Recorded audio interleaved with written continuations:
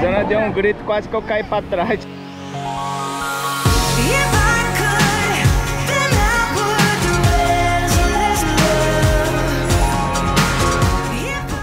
Mais um dia de pescaria, dia muito gostoso, dia de amanheceu animadíssimo. Olha o carro. O carro já tá desse jeito. Eita. E a mamãe já tá lá em cima, arrumando nossos lanchinhos.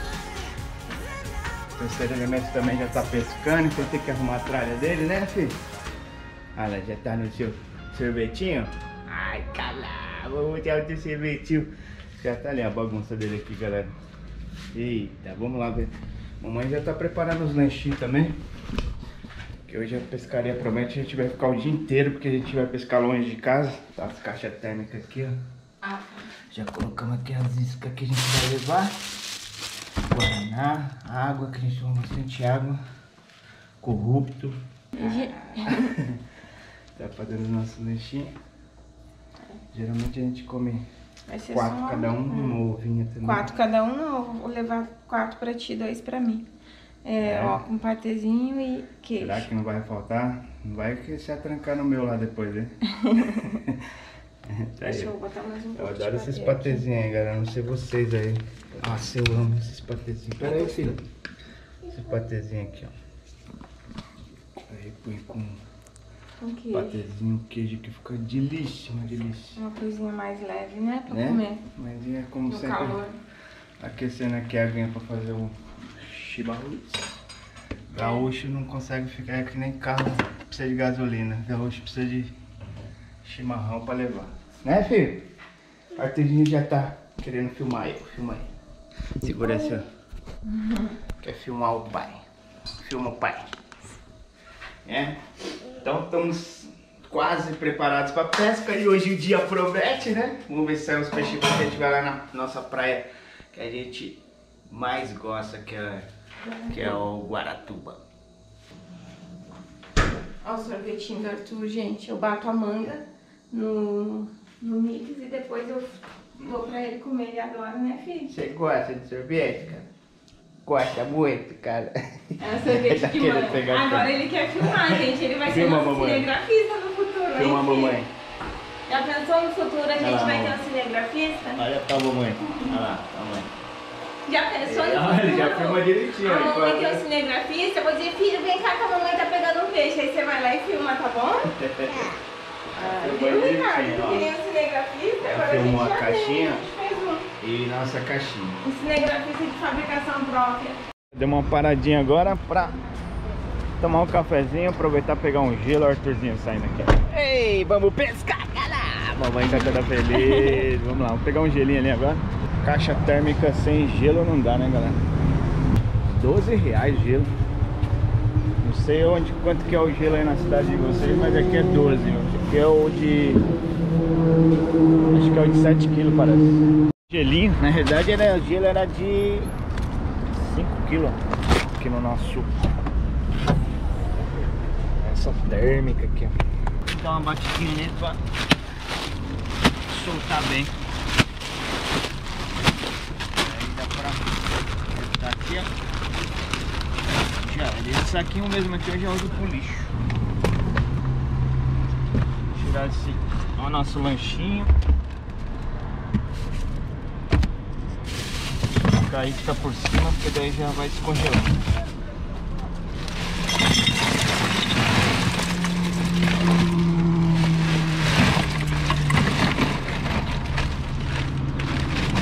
Deixar o saquinho aqui, porque daí já ajuda o gelo também. O gelo não, o lixo, né, galera? Eu já deixo ali pra o lixo. Depois juntar o lixo na praia. Muito importante também. A família já tá comendo aqui. Não, filho, filho. Já tá no todinho, vou lá pegar alguma coisa. Não. Adoro a coxinha. A coxinha daqui é maravilhosa. Já tem lanchinho. Coxinha. Se tiver um pão de queijo também. Pãozinho de queijo. E um guaraná. Olha lá o Arthur, escolhendo o livro. Ah, vai ler um livro? adora livrinho. Eu não dou o celular pra ele, ele não vê tela. Então ele adora livro. A gente lê todos os dias junto, né, filha? Que a gente lê todos os dias junto. Ó, aí aqui tem os bonequinhos, achei bonitinho esse livro. Ele tem, e tem assim, ó, tira aqui, quer ver, pai, ó. Põe aqui, ó, o bonequinho, que aí o bonequinho fica em pé. Põe um aí. Olha que legal esse livrinho. Tem um monte de super-herói. O Arthur só conhece um deles, né, filho? Qual que você conhece? Todos. Conhece todos? Qual que é esse aqui, meu amor? É o Hulk. O Hulk, né? Ele viu um dia numa loja que a gente foi que tem... Deixa a mamãe mostrar. Olha ali, filha, ele fica em pé, ó. E aí a gente não dá tela pra ele, gente. Bem bonitinho. E aí tem vários. Tem o América. Tem o Hulk, tem outros aqui que a gente não conhece. Mas é uns bonequinhos, aí ele brinca, se diverte. Uma coisa curiosa das telas é porque hoje em dia tá muito comum, né, criança com tela. O que é mais cômodo também, a criança fica entretida ali.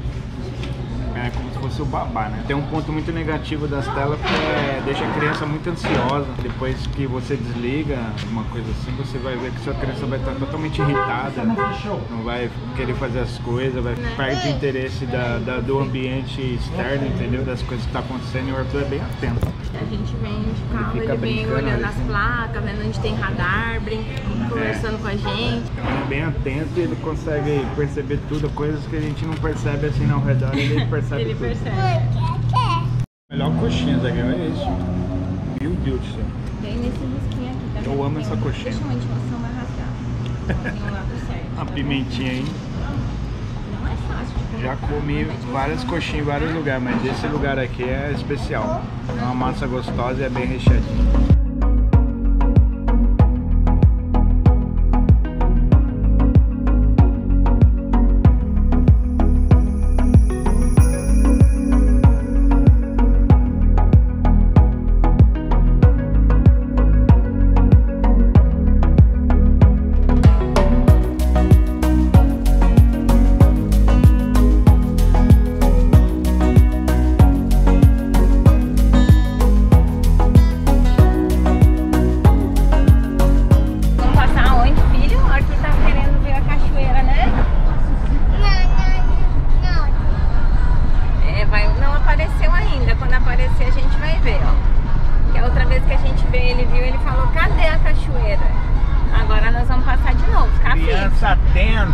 Atenta aos detalhes.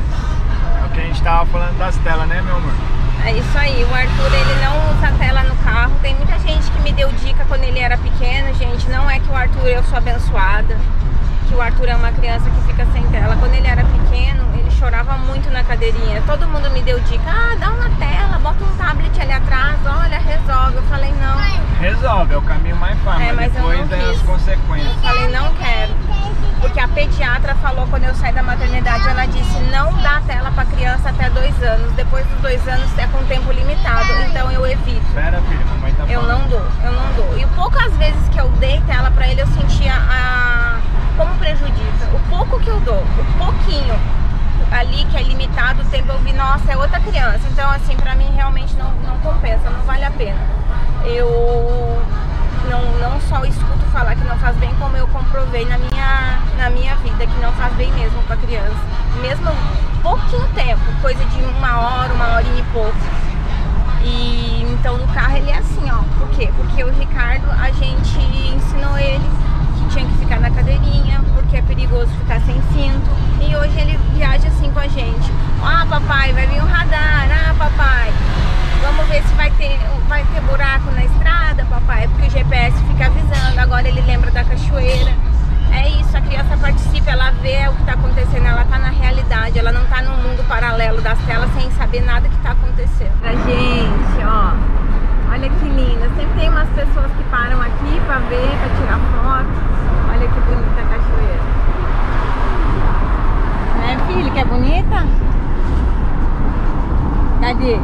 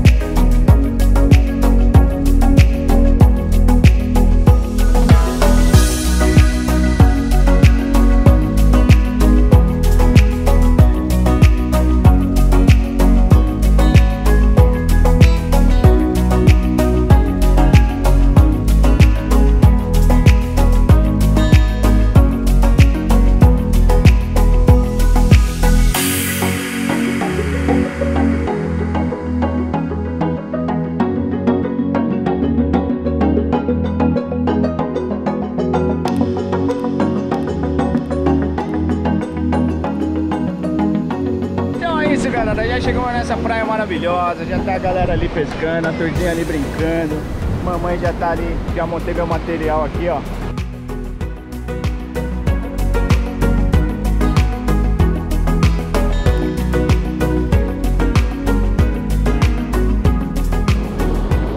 Então vamos lá. Dá o primeiro arremesso. Dá um arremesso curto aqui. Entrar um pouquinho na água. Só pra ficar com mais precisão onde eu quero jogar. Agora eu vou dar um arremesso ali. Vamos ver se a gente pega um peixinho aí. Vamos lá, vamos lá, vamos lá. Umba! Sensacional.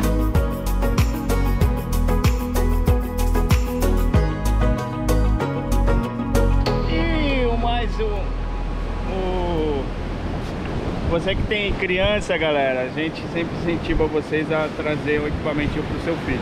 Tem um Arthurzinho ali, ó, ele brinca pra caramba, mas eu sempre trago uma varinha incentivando ele na pesca, né? Porque a gente quer que os pescadores pesquem, vire pescador, a gente tem que incentivar. Então já tem uma esperinha pequena, ó, que eu já fiz pra ele, então já fica da alturinha certa.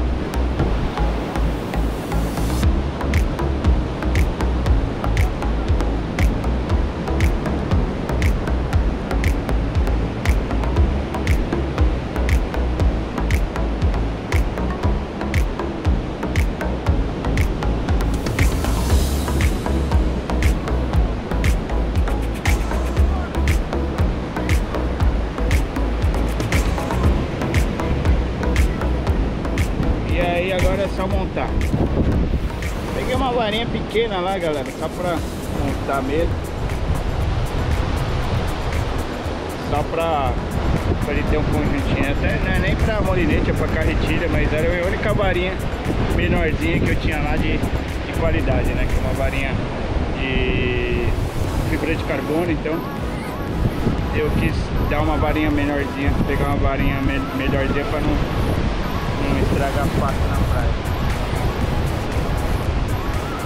E agora molinete também, tinha um molinetezinho 4000 lá da Shimano Aerno, esse aqui, molinete bom também, então só pra brincar mesmo e sem estragar o equipamento na praia. E agora é só montar. Vou montar um sisteminha, daí eu mostro pra vocês aqui a pouquinho o sisteminha, tá bom? Pra gente jogar ali na água pra ele incentivar. Ele fica ali brincando, já tá doido ali, ó, pra montar a vara. Né, filho? Tá querendo vara? Pai vai montar, tá? Você que está começando na modalidade de pesca de praia, quer aprender a montar corretamente seu equipamento com técnicas testadas e comprovadas, desde colocar a linha no molinete, encaixar corretamente as 3 partes do caniço, empatar suas pernadas, montar o seu chicote, fazer o nó de arranque e muito mais? Então eu espero vocês, viu? Cliquem aqui agora e adquira o seu curso montando seu equipamento e tenha sucesso hoje mesmo na pesca de praia. Essa praia aqui, ela é uma caixinha de surpresa. Eu sempre pesco aqui e pra mim é comum acontecer isso, mas varia muito de um dia pro outro. A gente vê esses dias aqui, tava jogando chumbada de 120, eu uso 100 peças de 3 lados, né? E 120, pesquei de boa, tava retinho. Hoje eu já mudei pra... comecei com a 120, minha linha foi pro lado, tá puxando pro lado direito. Agora também mudei pra 140, a linha, lá. Dá pra ver bem minha linha como é que tá. Ó, minha linha, ladeou. Praia reta aqui, ó, a linha foi pra lá. Dá pra lá assim. Agora vou ver se eu coloco essa de 150 pra ver se resolve. Essa aqui é de 150 gramas, 3 lados. Capelinha, 3 lados, vamos ver.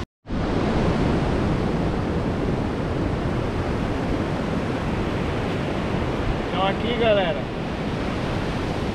tirei a chumbadinha 140 agora, por isso que é bom engate rápido nos chicotes aqui. E agora eu vou colocar uma de 150, vamos ver se para. Se não parar, a única alternativa vai ser colocar pirâmide mesmo, 150 ou 140 para ver se para. Se não parar, a gente vai aumentando de 10 em 10. até chegar no 160, que é o máximo. Se não parar no 160, aí tem que pegar as coisas e ir embora, não tem jeito, aí não dá pra pescar. Vamos lá. O Arthur vai ficar assim, ó. Coloquei um chicotinho Earth aqui, sisteminha Earth, né? E agora vamos ver se a gente deu uma pernadinha. Pôr uma isca agora e jogar pra água. Pega a vara na mão. Isso, assim que tem que recolher. Olha o óculos escuro dele. Recolhe, recolhe. Isso, só recolhe. Exatamente assim. Aê, pode ficar aqui mesmo. Ele querendo cortar a distância ali. Vamos ver, pode recolher, vamos ver se vem peixe. Vai. Vai. Ih, não veio nada. Alarme falso, hein? Não veio nada. Vamos iscar de novo e jogar na água. Dalinha, vamos ver aqui. Parece um dublê, hein, galera? O dublezinho aqui na Surfcasting. Olha. Aê, Paratizima. Ih, aqui. Papai pegou dois, filho, olha. Paraty e uma betara, filho. Caramba, hein, filho. Você viu? Vamos trabalhar ele ali.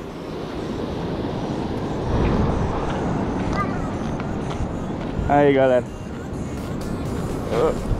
Pra cá, cara. Vai embolar minha pernada, cara. Vai embolar minha pernada, cara.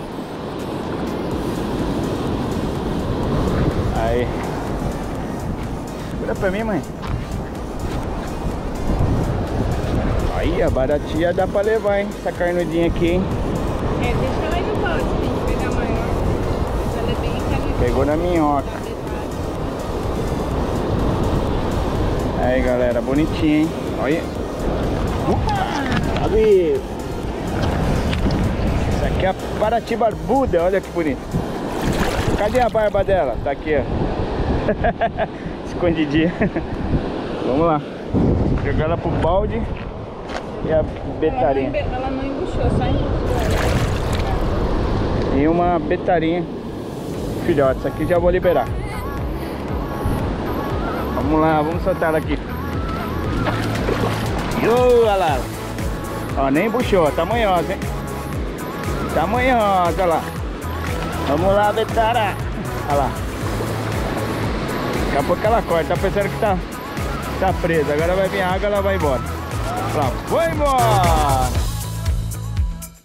O lanchinho que a mamãe fez lá, ó que delícia, galera. Fresquinho aqui na caixa térmica com gelo. Sanduíche de atum com queijo. Bom demais. E agora eu vou pegar um guaranazinho. Acabei de pegar um dublezinho ali para começar a pescaria. Vamos que vamos. Bom demais. E a família tá lá, ó, pescando. Mamãe arremessando pro Arthur. E vamos que vamos. Parece que tem peixe na linha, galera. Deu uma vibradinha ali, vamos ver. Não sei, vamos ver.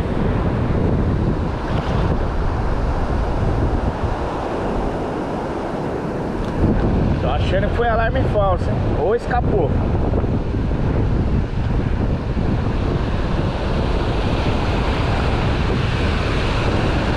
Chegou aqui no arranque. Eu acho que escapou, hein, galera. Tem peixe, tem peixe. Tem peixe. Tem um filhotão. Tem um filhotão. Tem um filhotão, pampinho. Filhotão aí, ó. Pampinho galhudo. Filhote, eu vou liberar ele aqui agora. Veio aqui na boinha, hein? Boinha de EVA.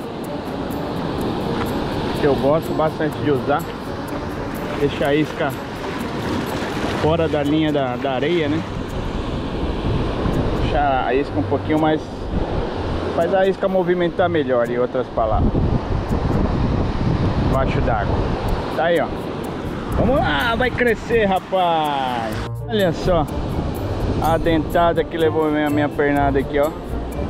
Raspou legal, cortou. Certeza que deve ter algum baiacu na área. Então a solução aqui, vamos colocar um empate de aço aqui, pra ver se a gente pega o safado.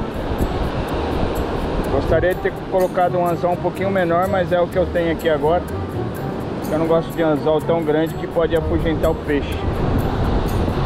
Claro que se o peixe estiver com fome, for um peixe maior, ele vai pegar. Colocar uma isca grande, cobrir bem o anzol. Aí vamos pôr aqui, vamos ver o que dá. Aí vai ficar assim. Vamos jogar para água. Ó a linha, vai quebrar a sua linha. Vai. Ó, perdendo o ó, cadê o ó? Pega ele. Pegou? Falei, Arthurzinho, fica ali, não entra muito na água, cara. Escuta o papai, filho. Senão você vai acabar engasgando com a água, tá bom? Tá, filho? Escuta o pai, filho.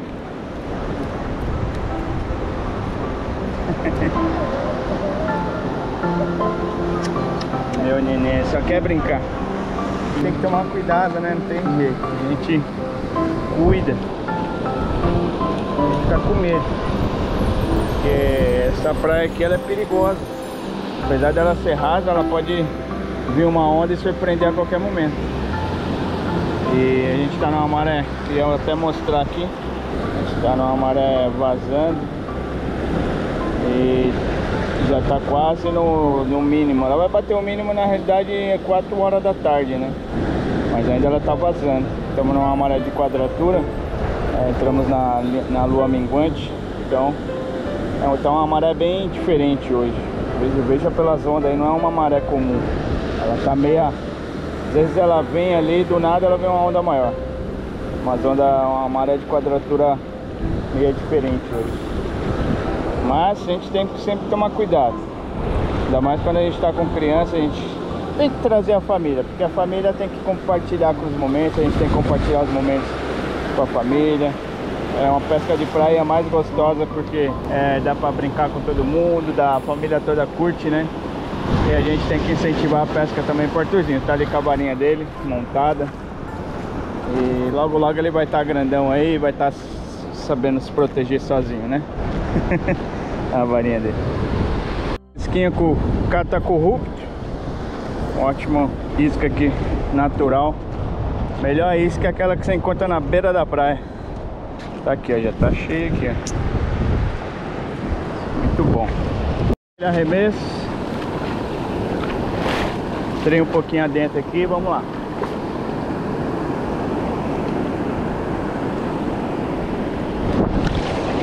Foi. Oi, que bonito. Entrei um pouquinho adentro para ter mais precisão. Se você arremessa da areia, você até chega, mas você não tem a precisão de onde você está jogando a isca. Então por isso que eu gosto bastante de entrar para jogar onde eu quero mesmo. Ali.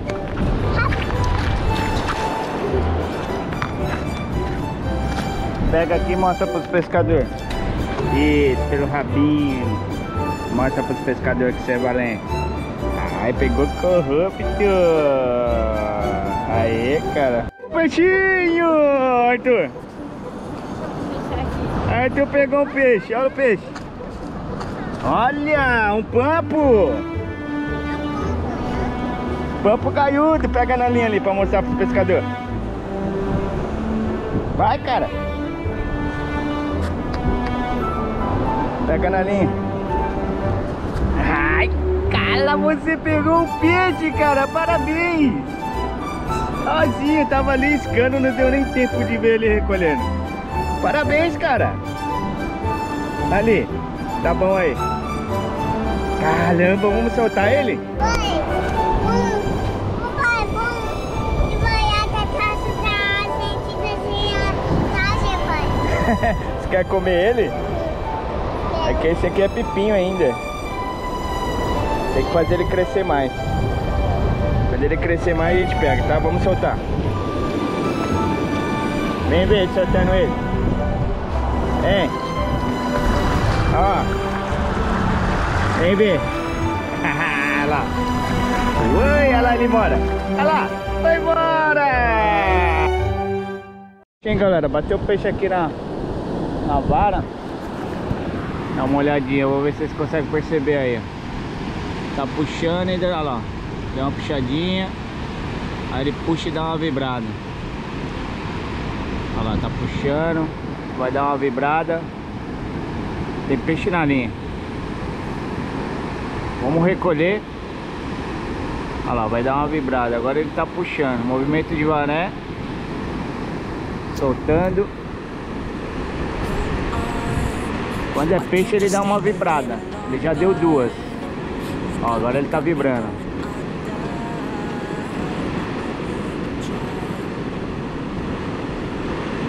Olha lá, tá vendo? Tem peixe, vamos lá. Vamos recolher. Vamos recolher que é bom demais. Peixe na linha. Vídeo mania voltando a pescar. Maravilha. Logo, logo, galera, a gente vai fazer conteúdo constante pra vocês. Como todos sabem aí, a gente tá quase se instalando no litoral mesmo. Está realizando um sonho lá, na realidade, no litoral norte, em Caraguatatuba exatamente. E a gente vai pescar bastante lá. Tem uns pesqueiros que eu já tô mapeando tudo lá, pesqueiros bem promissores. E a gente vai fazer bastante conteúdo para vocês em breve. Por enquanto a gente tá só pescando de lazer. Às vezes a gente filma, às vezes não. Só curtindo mesmo. Levou uma pescada, cara. Meu Deus do céu, que a mamãe levou uma... Eu acreditem, galera, foi uma corrupta. Meu Deus do céu. Sério, me deixa, amor. Oh, meu amor. Corrupta. E o bicho que eu não gosto?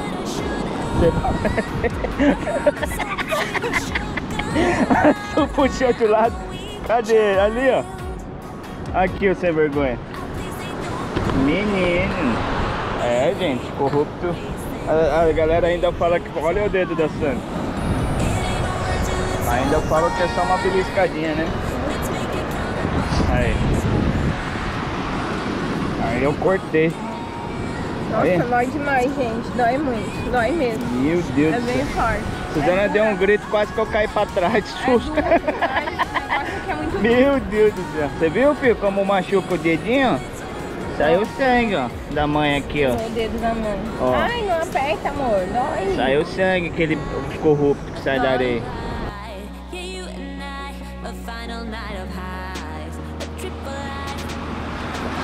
Arthurzinho se divertindo lá com a Suzana, pulando ondinha.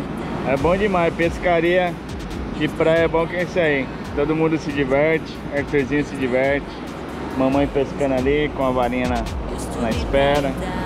Papai com a vara na mão aqui, pescando com vara na mão, esperando.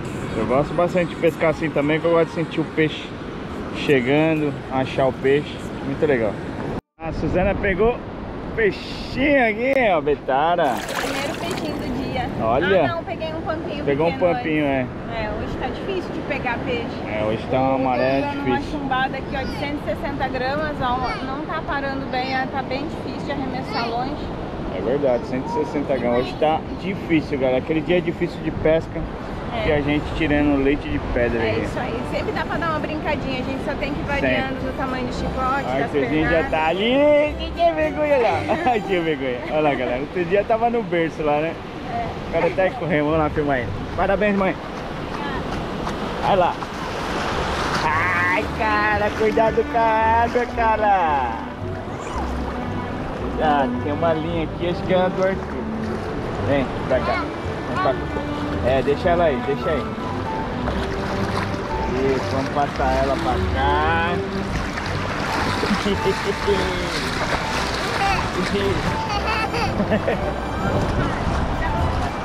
Ah, a Sana já vai mostrar soltando. Aqui, ó. Vamos mostrar ele indo embora. Aqui nessa aguinha, ó. Essa praia aqui até nos dias ruins de peixe tu pega peixe. Ela tá aqui, ó. Olha lá. Mamãe soltou ela ao contrário, mãe. Esperar a água voltar, mãe, daí tu solta. Pega aí, mãe. Solta aqui, ó. Agora que a água tá paradinha, agora é o horário bom, hora boa. Aí. Agora, neguinha. Vamos lá, é pra lá, ela tá perdendo o rumo. Agora foi embora. Foi embora. Foi que foi. É, galera, vocês pediram, o Vídeo Mania atendeu. Curso completo de arremesso do nível básico ao avançado. Comigo, Ricardo Azevedo e Augusto Iwato, campeão brasileiro e sul-americano de arremesso. Desvendamos todos os segredos e técnicas que você precisa para se tornar um pescador diferenciado. Clique agora e saiba como ter acesso a todo esse conhecimento. Saiu um peixinho aqui. Humildão.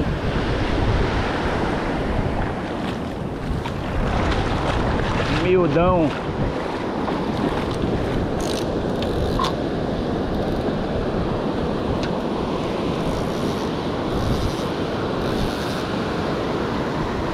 Aí, ó, mampinho galhudo, filhote. Vamos liberar ele já.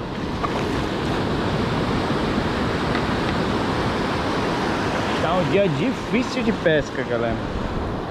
Muito difícil pescar hoje. Oi.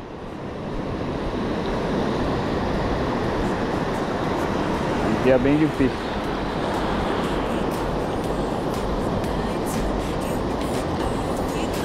Tá aí, liberar ele aqui já. Ó, foi embora igual uma bala. Vamos lá ver o peixe da Suzana.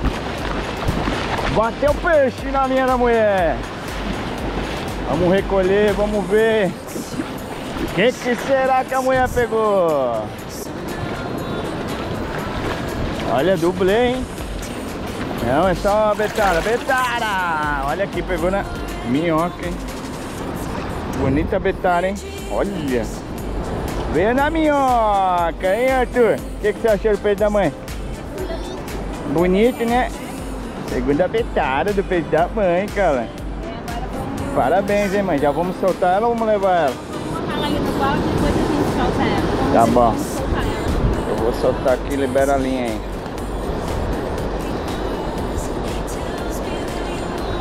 Vou pegar aqui na alicatezinha, tá bravo, hein?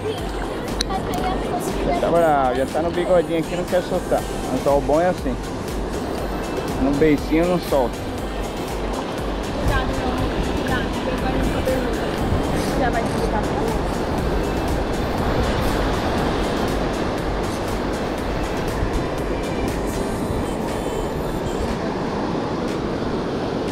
Tá aí, ó, petarinha bonita, hein? Vou lá no balde.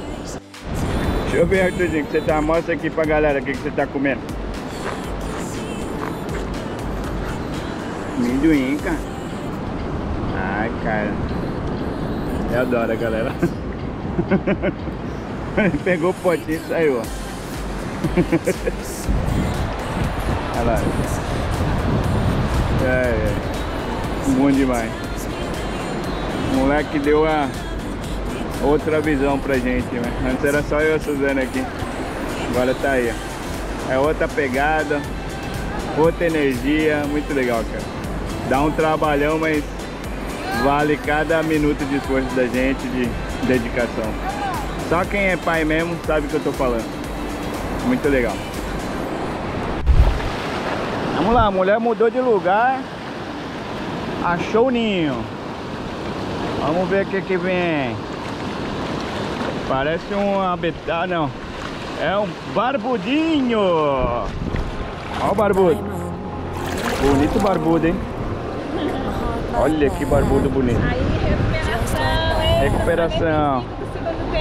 É mesmo. Houve gente que riu de mim quando o Arthur pegou o pampo e disse assim: putz, tá perdendo o tempo, Arthur, hein? Eu falei, É mesmo.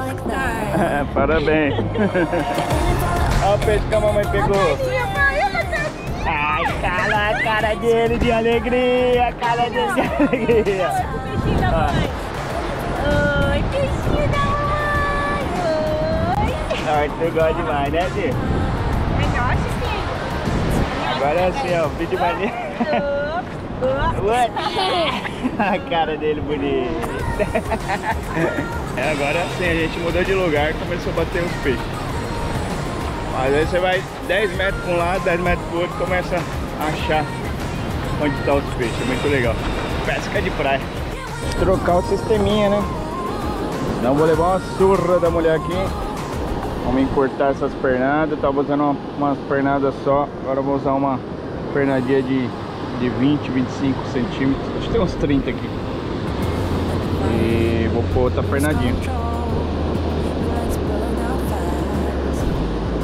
Vou pôr essa pernadinha aqui pra ver o que que dá.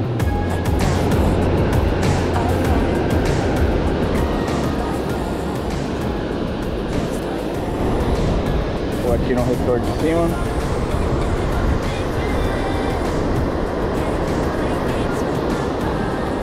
Tem que mudar pra gente.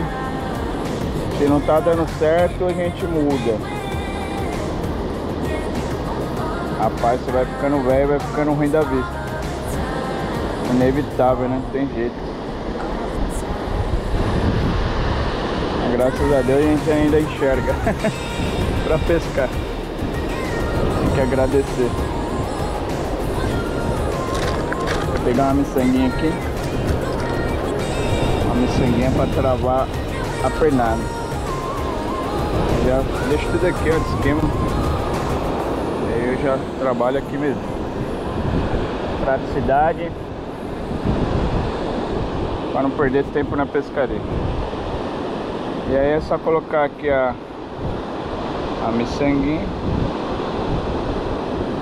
dar um nozinho aqui, ó, para segurar. E aí a miçanguinha vai travar melhor ali a pernada. Como é um rotor asa delta, é o que eu mais uso. Tem uma galera que gosta de engate rápido, né? Trabalha com competição, tem que ser mais rápido, aí não dá pra usar isso aqui não. Isso aqui demora mais pra ficar modificando. Como na competição a galera muda muito, então não dá pra usar. Segura sempre a linha e descarta no lixinho, tá, galera? Não joga no chão não, pra não agredir o meio ambiente aí. Uma linha dessa aqui até se decompor na praia aí vai tempo, hein? É melhor se jogar no lixo e descartar no lugar certo. Então agora ficou assim, rotorzinho aqui e uma na pernada de baixo. Agora é só escar e jogar na água. Arremesso, eita, agora tem que me recuperar aqui, senão eu vou levar uma surra da mulher.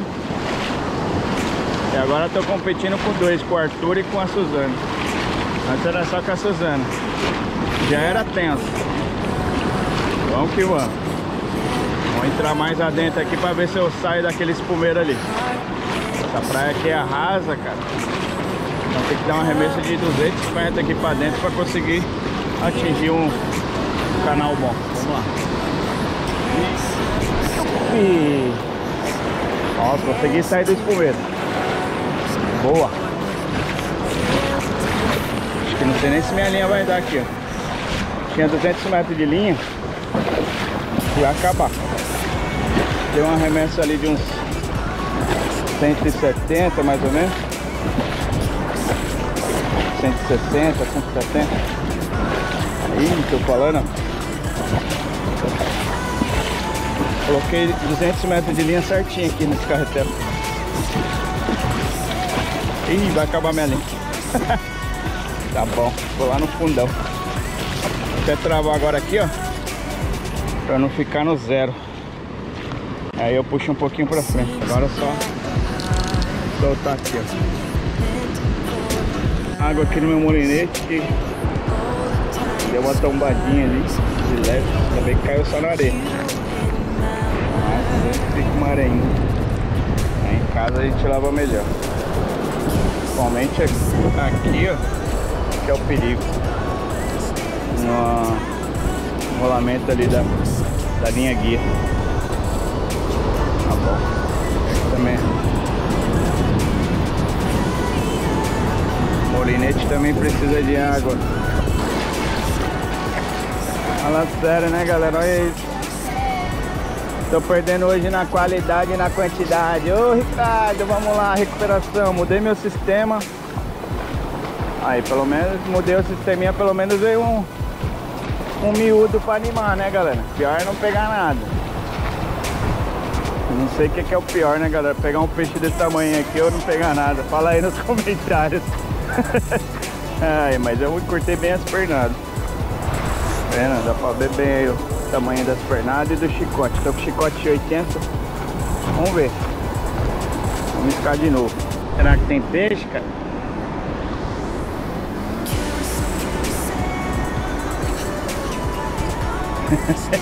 Cada um com a sua estratégia, né, pra recolher. Vamos lá.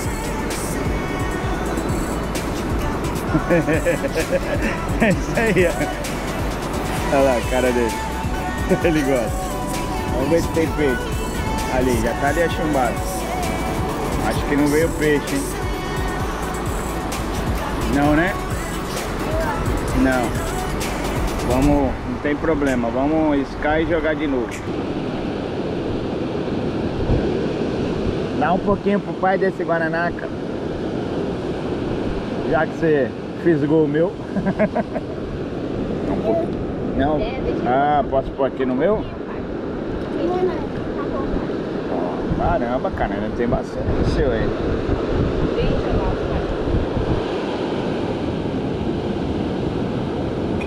Faz um brinde.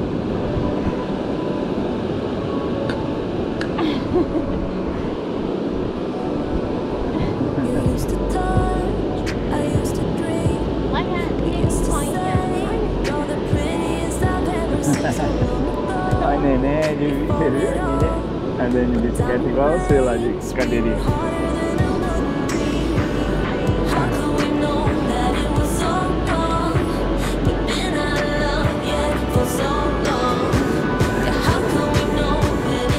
Onde que joga o lixinho no lixo? Pra não deixar a praia suja.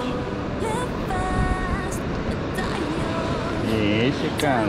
Parabéns. Linha, galera, olha o sol que bonito. Eita, olha que imagem, galera. Que imagem. Ó, Arthurzinho ali brincando, mamãe pescando e eu com peixe na linha. Vamos ver, tomara que saia um peixe aqui. Porque eles estão uns ladrão de isca hoje, galera. Já perdi tanta fisgada aqui que eu vou te falar. Isso que eu tô com anzol bom, viu? Tô com anzol gamacatsu aqui perdendo fisgada. Ver se eu consigo pegar esses ladrões de isca. Dia difícil de pesca, maré doida hoje. Subiu e desceu várias vezes hoje. Maré doidinha. Ah lá, tem peixe na linha. Filhotão, os ladrões de isca. Olha os ladrões de isca. Falando. Olha o tamanho do ladrão. Olha o tamanho do milhante. Pegou na minhoca. Vamos que vamos. Já vou liberar ele aqui rapidinho.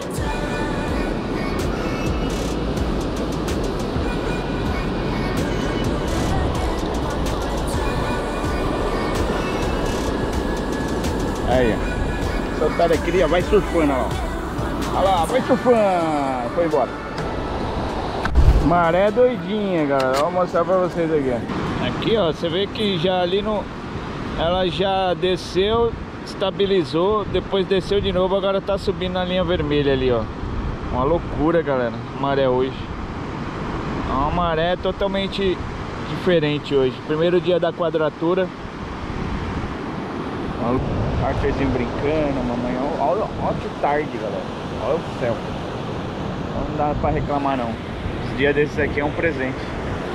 E o peixe é só um detalhe, né? A gente vai na busca e deu pra tirar alguma coisinha, brincar, mas pensei que ia ser um dia melhor de pesca. Apesar das estatísticas falarem que a atividade hoje era 11% só, então a atividade hoje acertou. Geralmente a gente não pode ir 100% em cima das estatísticas, né? Porque pescaria é pescaria, não tem uma ciência exata. Tem algumas regras, mas não é uma ciência exata, então às vezes não bate algumas coisas. Mas hoje bateu bem.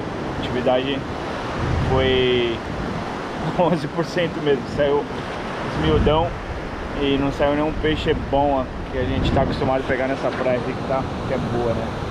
Mas tá bom. Eu vou dar o último arremessinho aqui porque o dia realmente não tá bom. Então, vamos lá.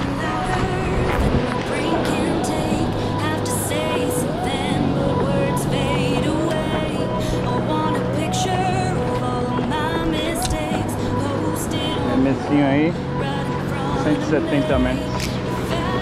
Vamos ver se a gente pega alguma coisa, porque tá difícil.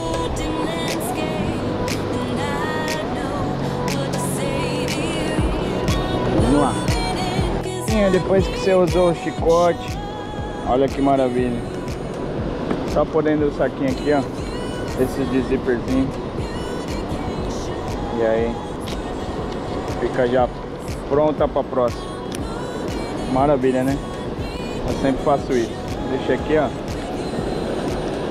aqui do ladinho, na minha caixinha, já era. Então, chega em casa, eu só lavo essa parte de cima aqui, tá tudo certo. Eu brincando na pistinha dele, ó, o bumbum dele, fizemos pistinha pra ele, mamãe fez uma pistinha, né? Pra você, ele vai se divertir na praia. Ó o peixe na linha! Cala! Mais um pampinho, Cala! Tá bom. Deixa eu mostrar pros pescadores aqui. Olha, Cala! Pegou na minhoca, Cala! Ai, não acredito! Palminhas, mano, pra ele! Palminha! Pra ele pegar e mostrar pro pescador. Mostra assim, com a sua mãozinha de pertinho. Assim, aqui, ó. Pega aqui onde a mamãe pegou. Mostra aí. Olha aí, gente. Mostra aqui pra câmera. Bem pertinho. Mais de longe, um pouquinho. Um pouquinho de longe. Aí. Aê, cara, parabéns! Ele botou esse empate aqui, ó. Eu fiz pra ele por causa que o baiacu veio e cortou a pernada dele. Caramba! Aí a mamãe amarrou pra se ele viesse de novo nós pegar, né, filho? Parabéns, hein, cara? Dá joinha, dá joinha. Aê! Isso, agora vamos pôr aqui em cima pra gente desmontar, né? Olha lá, ali, palminhas pra ele! Parabéns, esse é o segundo dia, 2 campos! Você tá pescando muito, cara! Arthur Azevedo, guarda esse nome na pesca. Só começando, né? Tá só começando a carreira. Vem, filho. Aqui tá bom. Aí ele vai surfando aí, ó. Olha o seu peixinho, vem. Vem, vem. Olha lá. Vem cá pra você ver, né? Ó, agora, vem cá. Ó, ele vai embora, ó. Só olha ele indo embora, ó. Oi, foi embora, lá, lá. Pegou! Foi embora! Queria fazer um agradecimento especial para MG Solution. Aí que maravilha, mandou esse bag pra gente, essa mala com logotipo aqui bordado. Maravilha, o que eu mais gosto é esse aqui, ó. Olha isso, cara, que já é pra colocar a chumbadinha. Acabei a minha pescaria, já vou guardar minha chumbada. Muito legal mesmo.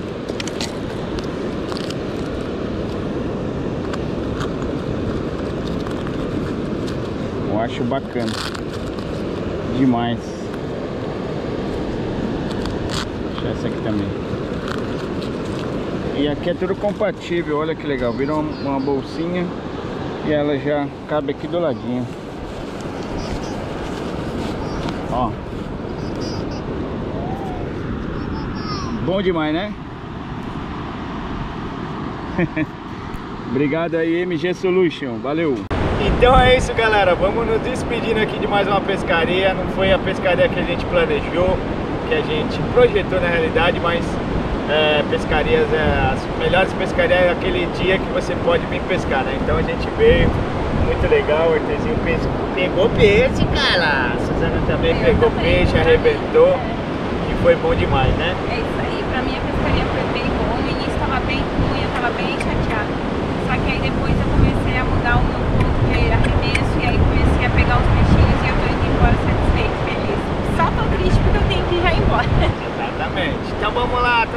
tchau, tchau.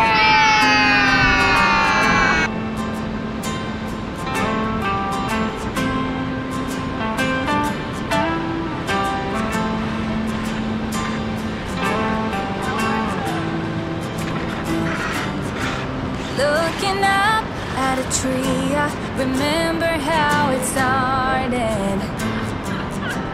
I was lost in a dream when the fire in my heart said an open rose.